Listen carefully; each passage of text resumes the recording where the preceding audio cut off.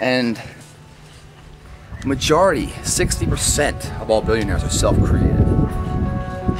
Think of that, guys, because what that means is that these guys are no different than us.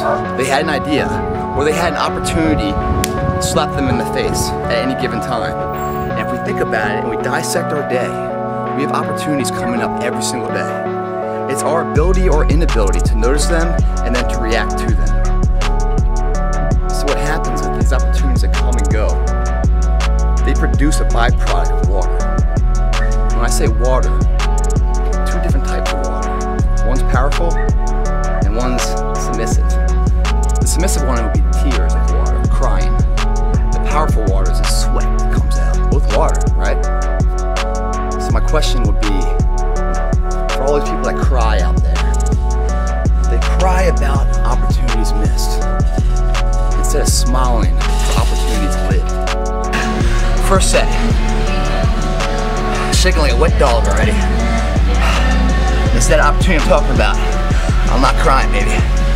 I'm sweating and smiling about the moment, the opportunity. Not crying about the missed opportunity. Smiling about the opportunity that was just lived. But why are we doing that, guys? We're doing that because it adds a little bit of fun to the workout, a little bit of a performance grade. Otherwise, it's all benign and monotonous. It's the same old fucking, oh, how many? Let's put some fun into this, you know? You never realize you're doing cardio when you're playing basketball, do you? No. So maybe you have some fun here, catch and go. We don't even realize we're ripping off our triceps. That's what we're trying to do, guys. Think outside the box. Self-generate our success. Fuck the handbook someone else wrote. It's your life, your book.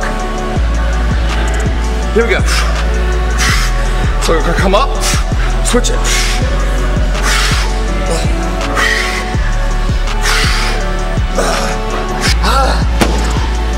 Now I feel good. It's like a drug, guys.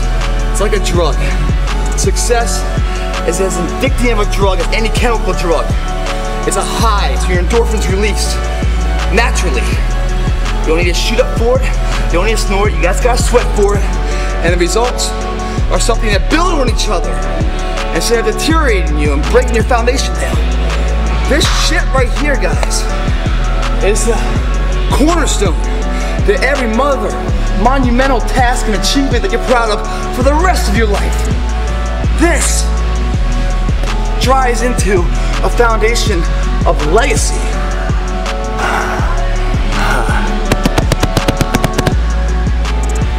Some people think working out is torture. It's hard, it's painful. It's not torture though. What torture is when pain's applied on you against your will. That's fucking scary.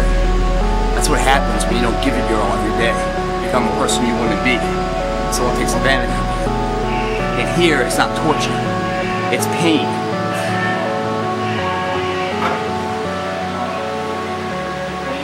Pain is just weakness leaving the body, guys. Self-imposed fear that you're controlling and eliminating. There ain't no torture here. Torture is when you don't give it your all. Next exercise.